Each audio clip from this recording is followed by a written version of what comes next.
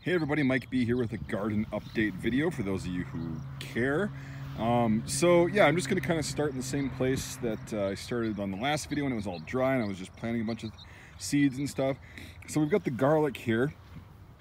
It's doing a little bit better. It's getting bigger consistently.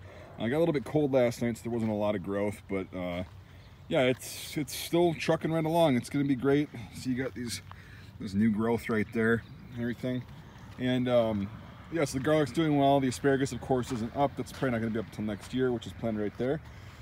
Now, it's been, I think, about a week and a half or 2 weeks since I did my last video. Here's the corn. So we've got 4 distinct rows. I'll walk up this row. So there's 1, sorry about the wind, 2, 3, 4 rows of corn are all up. You see that? And they're doing very well. I had to come out and cover them all last night because there was a frost warning.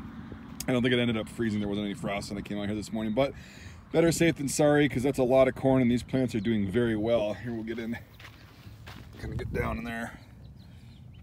Some of them are still a little bit laying down from the having a sandbag over them last time, but like that one's doing really well. So yeah, I got a nice corn crop. This is going to be this year. This is again the Bantam Sweet Gold heirloom seeds. It's probably some of the best sweet corn money can buy, and you can plant at home. So delicious for eating fresh and or canning. So the potatoes have not come up yet where I planted them, but we'll talk about some other potatoes here in a little bit. But this is where all the potatoes are planted. And we'll move over here. Since the last video I did plant the carrots and turnips, and the turnips are already coming up. So there's a turnip. They're all in this row right here. And the carrots are actually back here. They just take longer to come up. The carrots are right there and the turnips are right there. So the turnips are already up. I have never grown turnips before, but I like them in stews, especially in the fall. They're just amazing. Oh, there's a carrot right here that's coming up. I think it's a carrot. Yep. There's another one. It was really windy when I planted them, so yeah, so the carrots are coming up, which is really cool. So there's a nice 2 big nice rows of those. As you can see, it's been raining a lot, which is really good. So that's a really good thing. Now we'll get to the We'll get to the cucumbers. Look at those. Aren't those beautiful? Look at that. This hill's not doing as well, but I'm sure they'll come up. There's still plenty of time. Look at this. You got the... Cody, don't step on him. Don't. Get out. No. God, my animals always destroy everything. Just don't step on my plants. God. Anyway, so yeah, the cucumbers are going very well. I'm pretty sure the Russian pickling cucumbers are here and the Parisian ones are here, or else it's the other way around. I don't know, but they're all in the same row. So it's gonna kind of get really crappy here. You see all this other green growth around there is gonna be grass, so I'm gonna have to come out here and intricately remove that once the plants get a little bit bigger. Right now, the roots are all gonna be kind of hard to get at, so I'm just gonna wait till they get a little bit bigger, and then it rains and I have to come out here and spend a decent amount of time getting all that grass out of there so it doesn't choke out the cucumbers. And then by that time the cucumbers should be big enough to where they'll actually choke out any grass that tries to form underneath them. So that's the fun of gardening.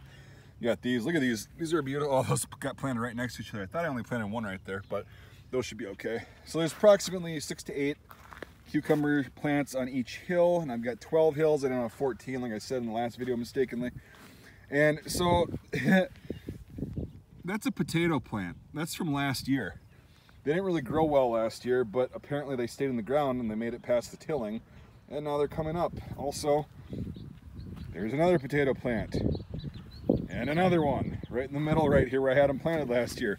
And this has got a bunch of little ones coming up beside it, so I'm just gonna let those grow. Those are golden potatoes.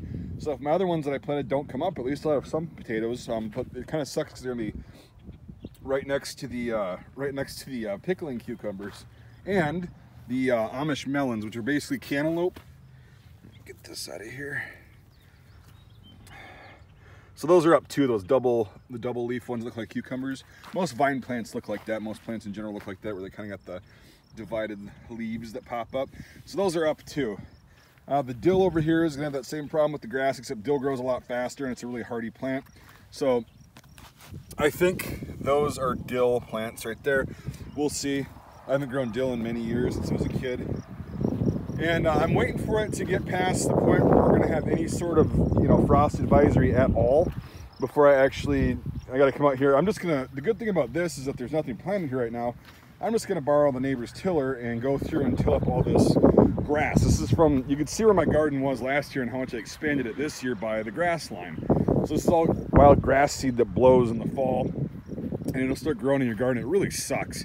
It's really annoying to take care of it after it's growing, and you have to get the roots out, because the problem is, like, the roots will compete with the plants that you get food from, and that's just not good. But grass is a bitch to take care of. But right now I'm going to just till this while it's still vacant, and so I'll just have to deal with mainly the grass on the cucumber hills and the melon hills, and then I'll be able to till all this stuff up and kill all the seeds. And then I'm going to put something called preen on there probably when it comes time for after I till, because preen, what that does is just stops seeds from being able to germinate. So if all my seeds are germinated that I'm planning on planting, and I just have plants in there, it's not harmful at all to like plants that are already germinated, like this stuff.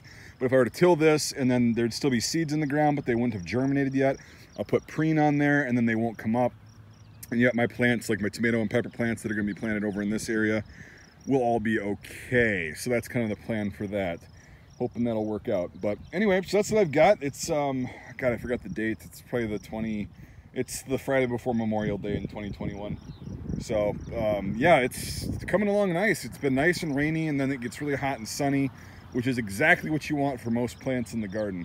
I mean, you can see the corn again. I'm pretty proud of this corn. It's coming up really nice so far.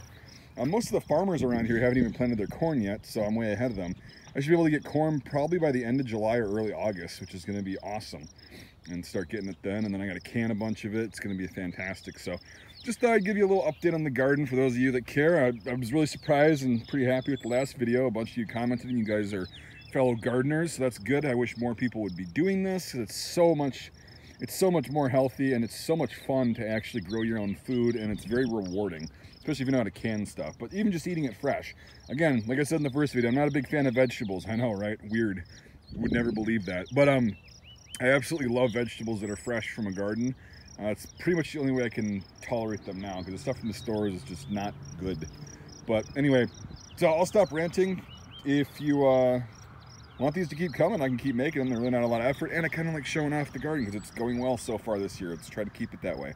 So again, if you garden and stuff, or you just watching this, let me know what you're growing this year in the comment section. So anyway, thanks for watching, everybody. If you got any questions, I'll try to answer them, and we'll see you on the next garden update.